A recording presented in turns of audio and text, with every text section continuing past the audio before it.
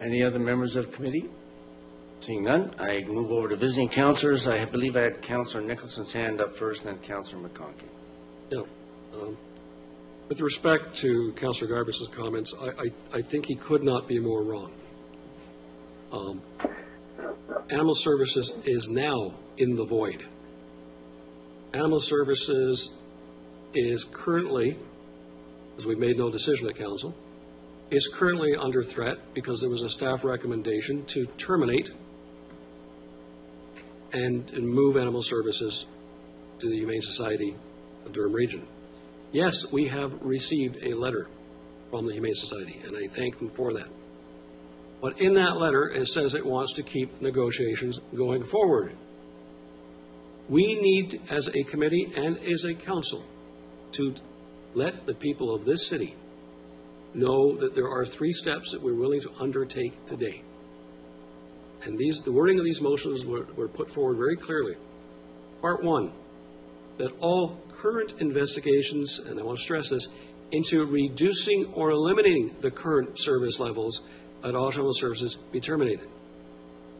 That does not preclude any improvements. It does not include any efficiencies. It doesn't preclude any expansion. What it precludes is reducing or eliminating the current service levels approved by this council 2 months ago in our budget.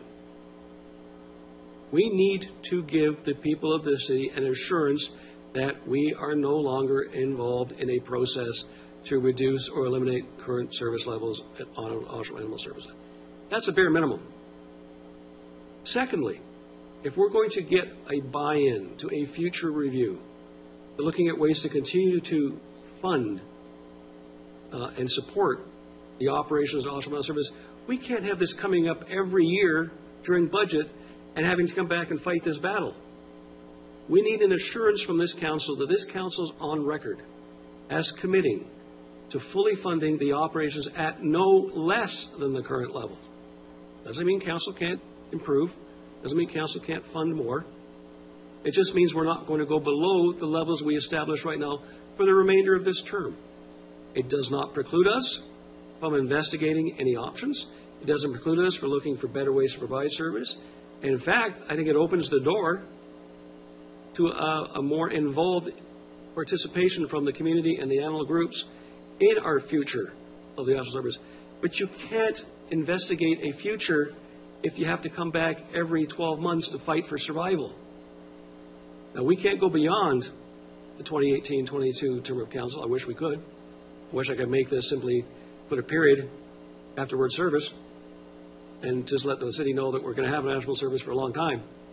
Legally, I can't do that. So at the very least, if we're going to get confidence back in our system and our processes, we have to give a commitment to what we can do, which is to commit to the remainder of this term.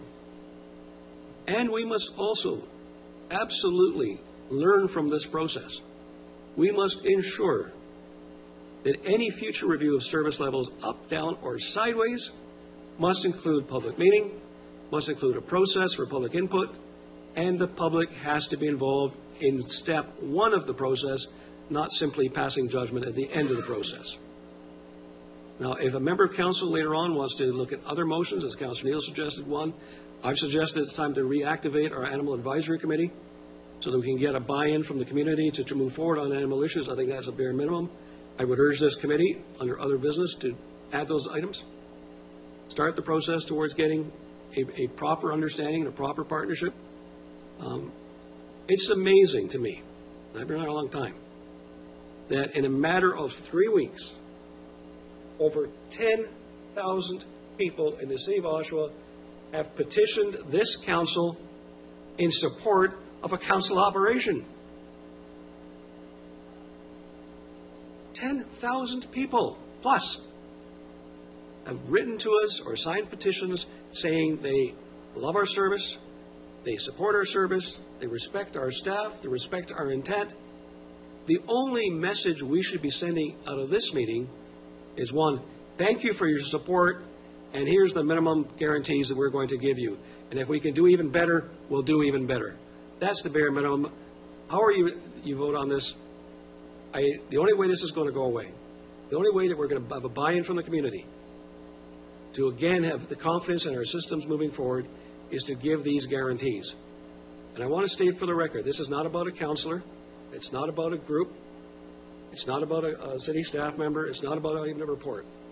This has to be what's best for the animals in this community, and the best way we can send a message to those who care about the animals in our community is to continue OAS, keep funding it, making it better, building on the strengths we've done for the last 4 to 5 years, and be the beacon that we said we were going to be. Thank you, Councillor Nicholson. We're over to Councillor McConkey, please.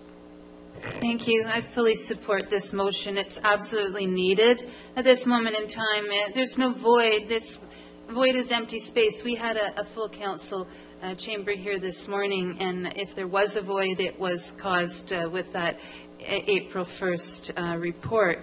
But it absolutely must be passed today.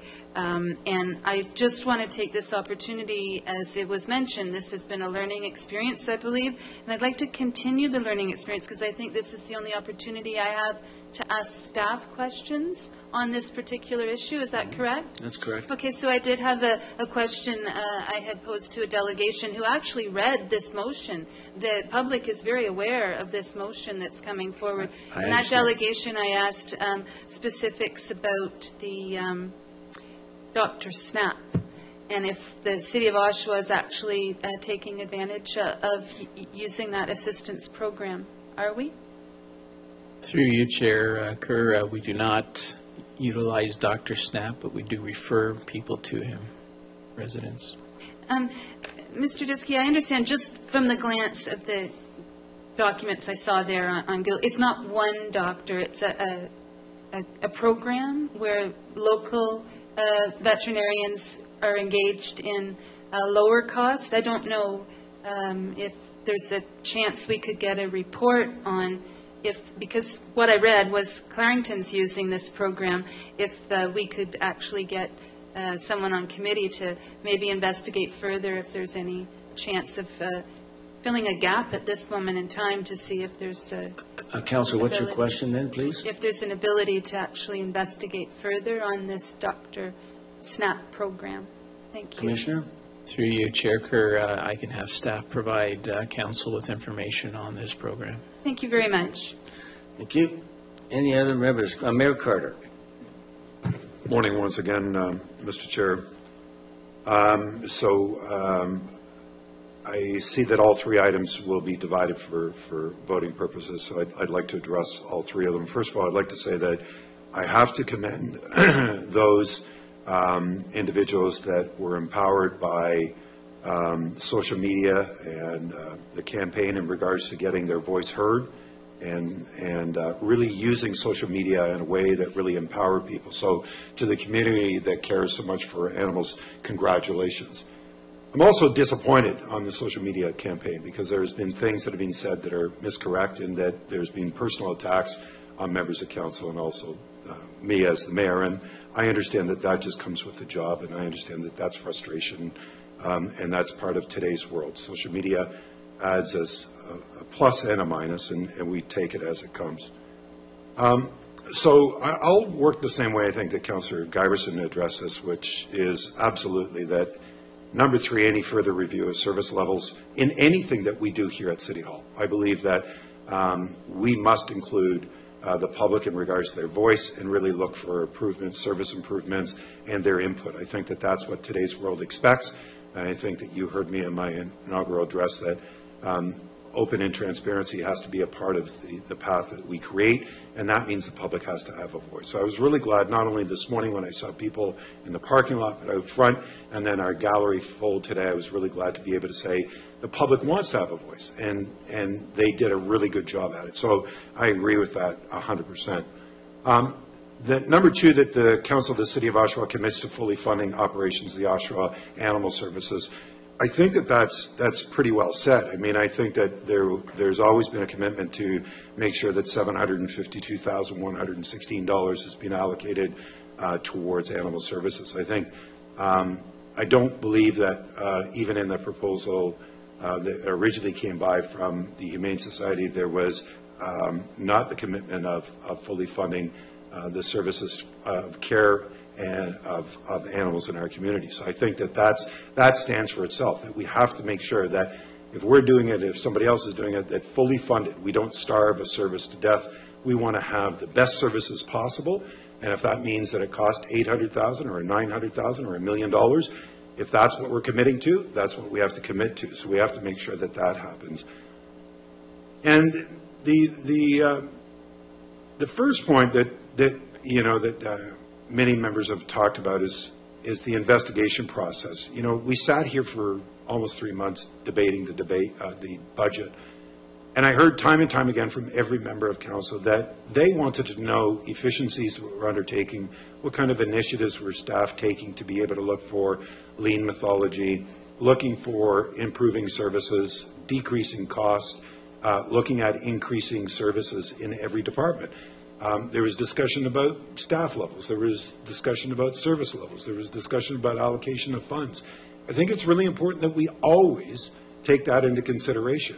My worry is that we start doing these one-offs of saying, okay, we won't touch this, but we're going to look at everything else, will really get us off track. I think the staff have been charged with the duty about looking at efficiencies and looking at ways of making sure that we have the highest services available in every department across the city, higher than anybody else in the province of Ontario. And I want our staff to understand that we support them in regards to those efforts. So I know that we'll be dealing with the withdrawal of the Humane Society letter. My worry is if we fully support this motion, does this box us in? And I want us to look at how do we improve services. You've already heard that another initiative is going to come forward. So does that mean that if we adopt this, that initiative would be put on hold until 2022? What other initiatives, like the spade-neuter program, would that be put on hold? Because I think that's a commitment of almost $3 million. So, you know, I appreciate, again, as the public, I appreciate those that were out there writing letters.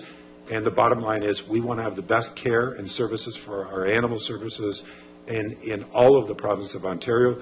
And we also want to make sure that we deliver value for dollars. So that's my position, sir. Thank you, Mayor Carter. I have Councillor Giberson, please. Thank you. I just wanted to follow up on a few thoughts that were expressed. The motion, the first pieces of the motion,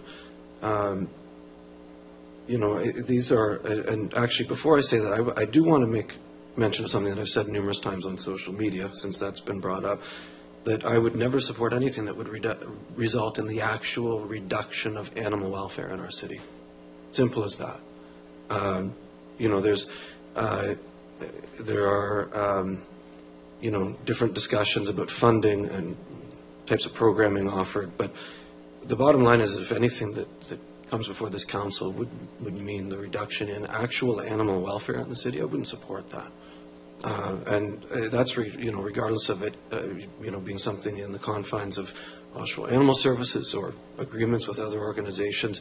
To me, that is my bottom line on these questions.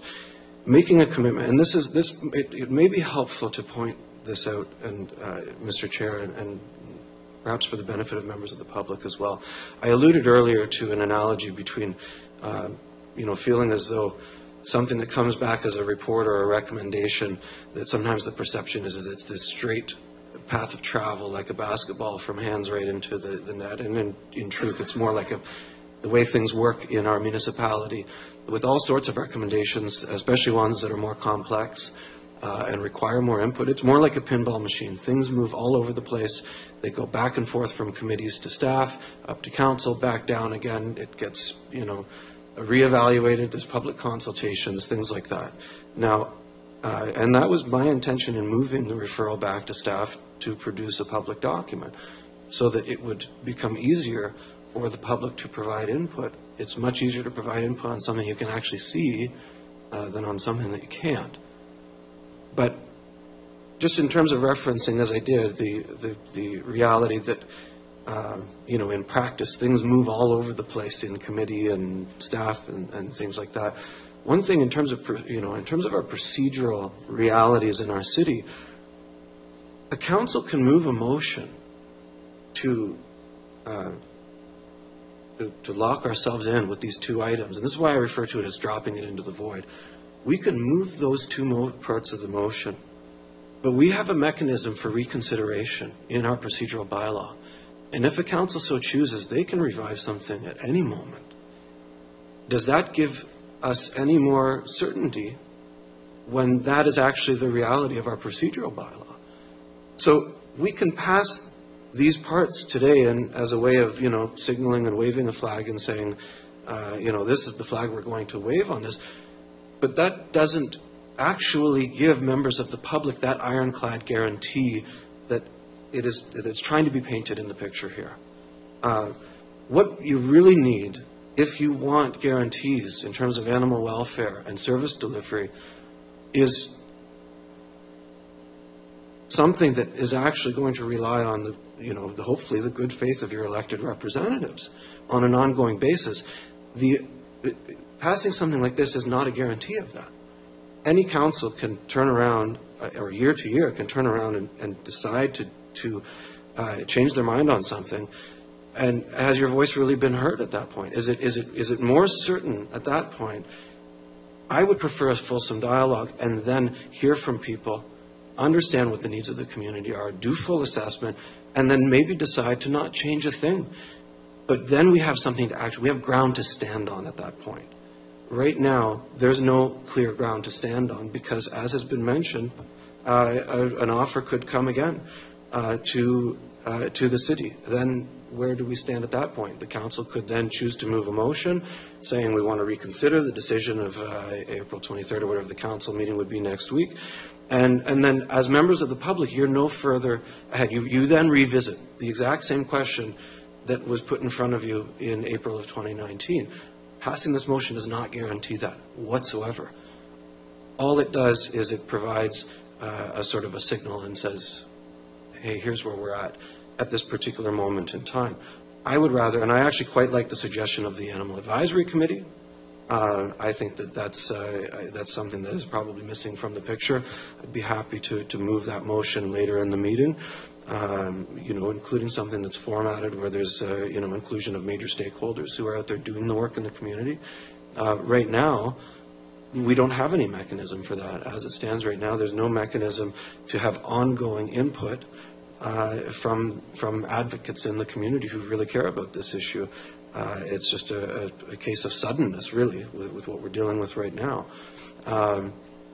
So I would prefer to create a proper public input process that ensures, and again, if we get into the habit of passing motions, and this refers to something that Mayor Carter mentioned that I think is a very, very valid point that he's making. If we get in a habit of passing motions that say we are going to fund this service or that service for the duration of a council term, that's a really bad precedent to set as a council, because it will mean that we're going to start, the moment that someone is unhappy with any particular direction, if we pass motions like that and then that becomes the norm, whether it's, community advocates coming out to voice their concern about something, or council members starting to address concerns over funding levels for different programs across the city, if we start to move in that direction and set that precedent, it means that will become a trigger or a mechanism for anything where people have variances of opinion, and then suddenly it becomes, well,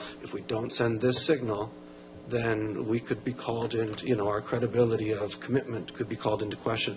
That is our responsibility with each yearly budget, to make sure that we are acting in good faith as a council and not pinning ourselves in once in a while just on the basis of here's a way of placating, rather than actually dealing with a concern that many members of the community are concerned about.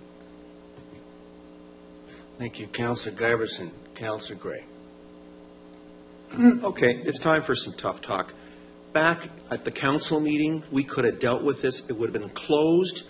The council decided no, they didn't want to close it. So let's not be stupid again. Let's get this thing closed. And this spin that it's only going to take a reconsideration. Well, what's a reconsideration? It's 2/3 vote.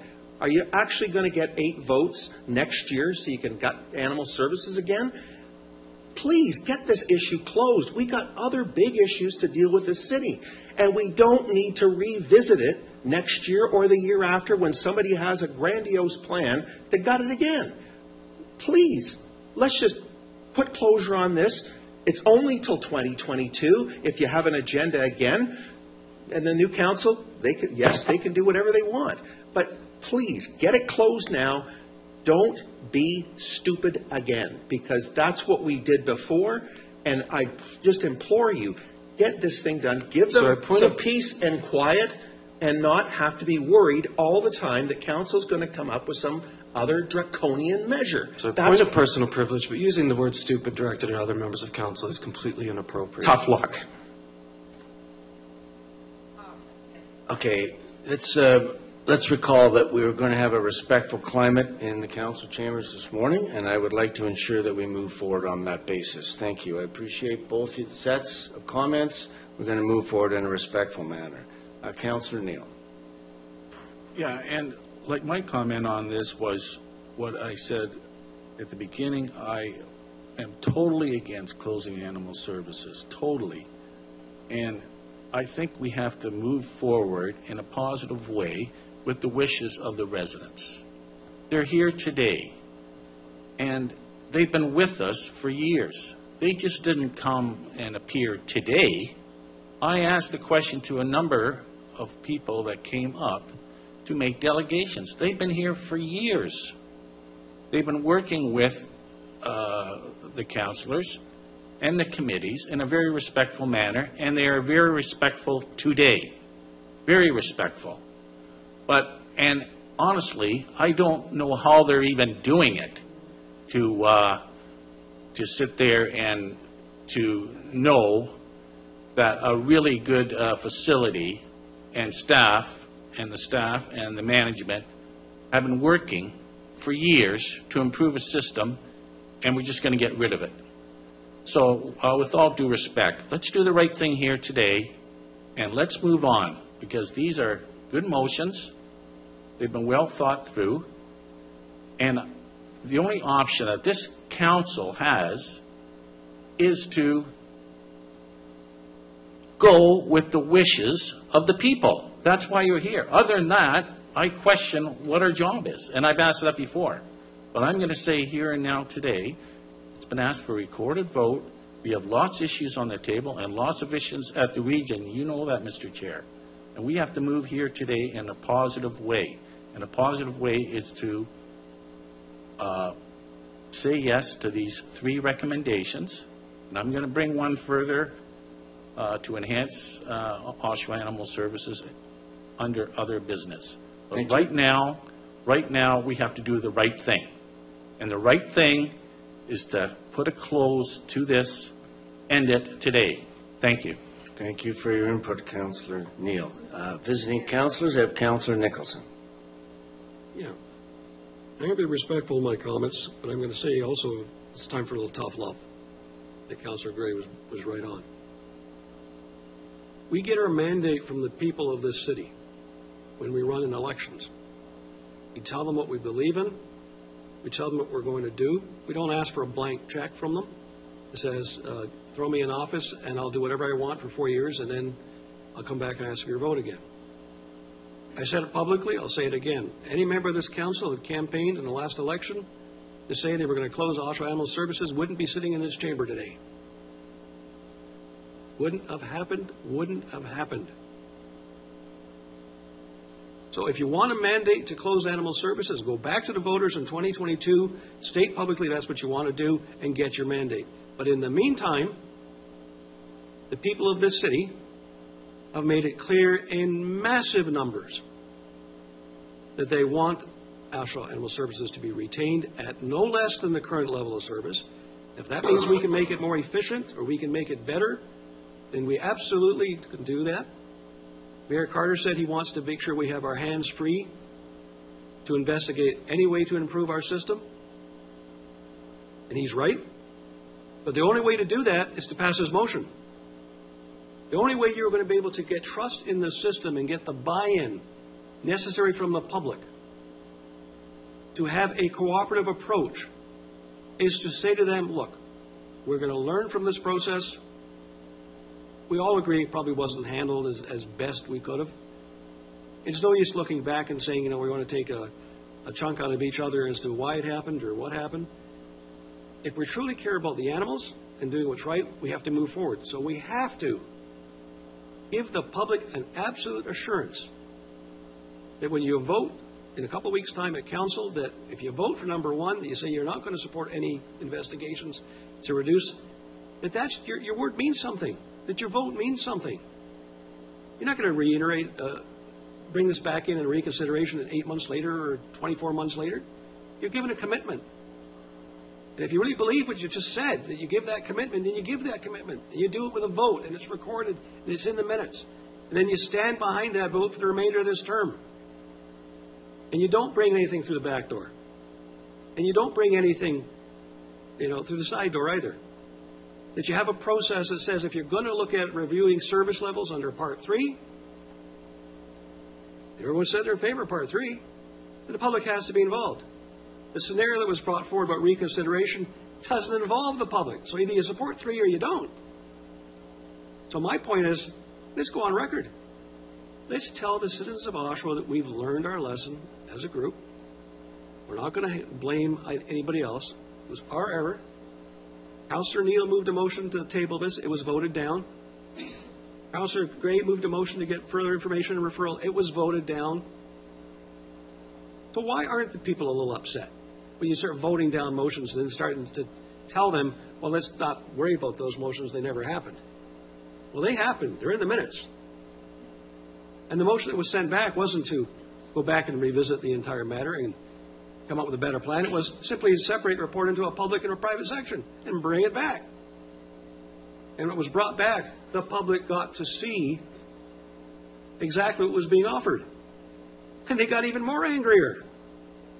So we have to end that anger. We have to end that mistrust. And the only way to do it, and I say this respectfully to all my colleagues, the only way you're going to do that is to support all 3 of these motions, put them on record. They do not tie your hands in any way, shape, or form, but they give a public commitment and a public assurance that you're going to stand behind your vote. And if you're not going to stand behind your vote, I'd much prefer you just vote no and get it on record. Councillor McConkey. Thank you. I'll reiterate, this is the right thing to do. These are the right motions, if we've divided it now into 3. Several of us visited Oshawa Animal Services early on in this term, and we saw what a great facility it is. Yes, like any building that the city owns, it will need improvement and money spent. But to hear today that these motions would placate the public, I'm sorry, we were elected to make those hard decisions. And when the decision is right, when we know that we're on solid ground, that this is where it should be, that's what we do. There's nothing, whether this room is filled to capacity more than once, that's going to change my mind. I believe this is the right thing to do on this issue. If this council is filled to capacity on another issue that I'm opposed to the public that are, clamoring about a certain issue, you go with what you know is right for the city. And on this one, to hear the word placate, I'm sorry, this is, again, if I can say it the last time, this is the right thing to do. We have, as we've heard so many times this morning, Oshawa Animal Service is the gold standard. We should be very proud of what we have. Yes, we need to invest money always in our services. There's nothing here that limits that or reformulating, improvements that are public in the process. But there you go. Said it all. Thank you. Thank you, Councillor McConkey. Any other comments? Mayor Carter. Thank you very much, Mr. Chair. Every time I come into this chamber, I believe this is a place of respect, and I try and demonstrate it when I'm in the chair or if I'm a member of committee. I'm going to encourage that this is day 141 for this current rendition of City Council, and I'm going to encourage all of us to once again pick up bylaw 44-2018. And what that is our code of conduct.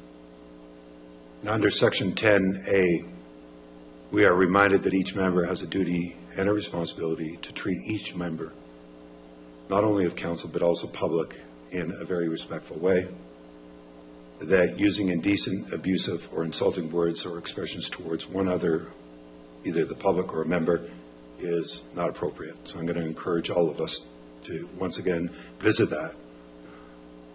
The second thing is that many people have talked about what they heard at the doors. And since it was brought up, I think it's important to be able to do so. As Councillor Gray knows, when you run for the mayorship, you hit a lot of doors. In our circumstance, it was about 33,000 households that we visited. The number one issue was taxes and affordability for the average family, and really what's happening in regards to the affordability factor. Number two was improving services in our community to make sure that they felt that the taxes that they were getting, they were also getting the best services that were available across Ontario. Number three was really the talk about jobs. And number four was safety.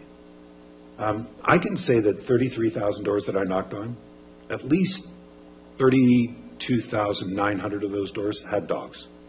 I know that factually because I got to meet most of them, which is an experience for a candidate going to the doors. So I know all of us do.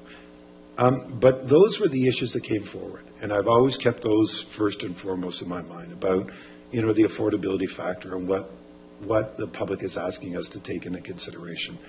So I know this is a difficult situation. I know there's a lot of passion that is behind it. I think that, when we take everything into consideration, we have to do our due diligence in regards to making sure, A, the public is involved, B, is that we're always looking for improvements to our service to excel our services, not decrease our services, and that we always have to remember that the affordability factor on the average taxpayer must be taken into consideration. Well, thank you, Mr. Chair. Thank you, Mr. Mayor. Any other comments? In that case, I have some closing comments on this issue as chair. I would like to focus on three items. One is regional efficiencies and municipal efficiencies, which came up in our discussions last week with respect to the government investigation or examination of regional government and municipal government. And it was quite clear that was felt by members of this council that we should always be mindful of reducing duplications and improving efficiencies for the taxpayers' benefit. That's the first thing. The second thing is that with respect to the last 4 years and a notion that we want to bring forward a citizen committee on animal welfare, I'd just like to remind people that I was the councillor who, working with members of the Animal Welfare Committee, formed the Oshawa Animal Care Committee. It was a citizen committee. We worked hard for 3 years, and we formulated ideas that we brought forward to staff and that improved the welfare of animals in this city. So that committee is on stasis mode right now. Why? Because when we got a change in management at the Oshawa Animal Services, we had a meeting with the new manager, and it was suggested that the ideas that were to come forward on the Oshawa Animal Care Committee website would be perhaps better delivered by being on the Oshawa Animal Services website. There was an agreement, and since that time, some terrific things have happened at Oshawa Animal Services. And it's not just due to that, it's primarily due to the staff down there. Everybody understands that. I don't think there's any debate in the room about that. I'm a huge supporter of animals. But the third point, and this has not been raised, and if it has, it's been raised only tangentially this morning, and that is a responsibility of staff to investigate any and all proposals or opportunities for the effective and efficient delivery of city services for the taxpayers' benefit. You can't handcuff staff, and you can't handcuff council. What you can do is provide for an open, transparent process that examines each and every proposal as it comes forward. Each and every proposal will not be approved. I can say right now, I would not have approved of the HSDR proposal. I didn't think it was good enough. In fact, it's been withdrawn. But that's not a debating issue today. So Oshawa Animal Services is good to go right now. But what may happen in future is there are other municipalities looking at efficiencies with respect to their animal services. And there's a consideration that a joint effort might be put forward with interested municipalities to examine those efficiencies on a regional basis. And if not all municipalities are interested, then 2 or 3 might be. And if that's the case, then the taxpayers in those municipalities may be ahead, as long as the animal services are either kept the same or my preference would be improved significantly. So that's what's missing, is that third piece. And to just say that, this is off the table, we're not even going to look at any proposal for the next 3 years, I don't think. Excuse me, I have the floor. I don't think is following a council mandate and a staff mandate was to do their best for the citizens of Oshawa. So, what I'm suggesting is that to handcuff staff and council with item 2, that's my view on it. Do I want to see Animal Services, Oshawa Animal Services, cease to exist? Absolutely not. Did they do a great job? Absolutely they do. And if no other proposal comes forward, we have Oshawa Animal Services on the go. That's not a question. That's a statement. So I am going to move to the vote on this issue. I believe a recorded vote has been called on by Councillor Neal. Excuse me, could I have a clarification? Yes? You mentioned motion 2 handcuffs the city. Could you elaborate on that? Because I don't see any handcuff in number 2. What it basically says is there will be nothing done about this regardless of any other proposals that might come in until 2022. That's what I'm suggesting. Sorry, I don't see those words. That's my comment from the chair, and those are the closing comments. Point of order. Yes. You are saying publicly in a meeting that is being recorded and web streamed that you interpret the English language different from any other person on the planet.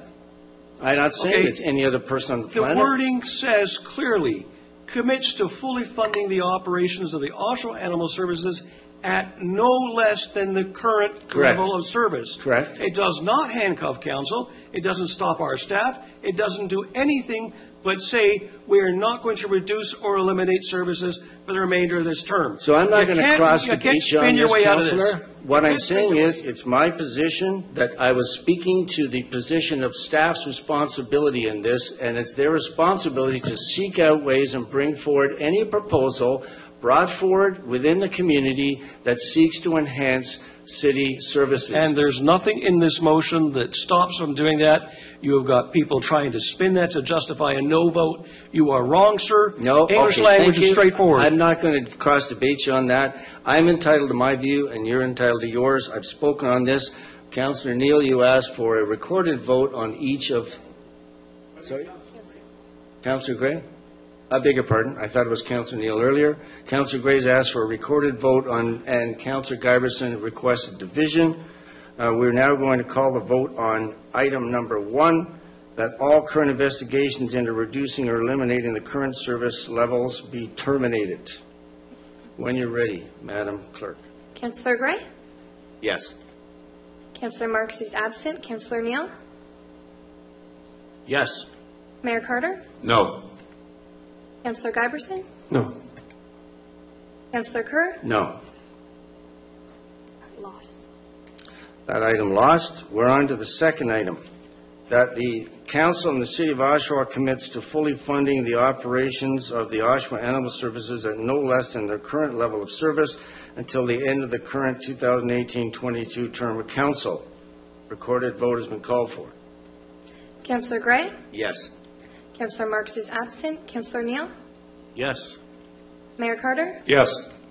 Councillor Giberson, Yes. Councillor Kerr. Yes. It's 5 affirmative.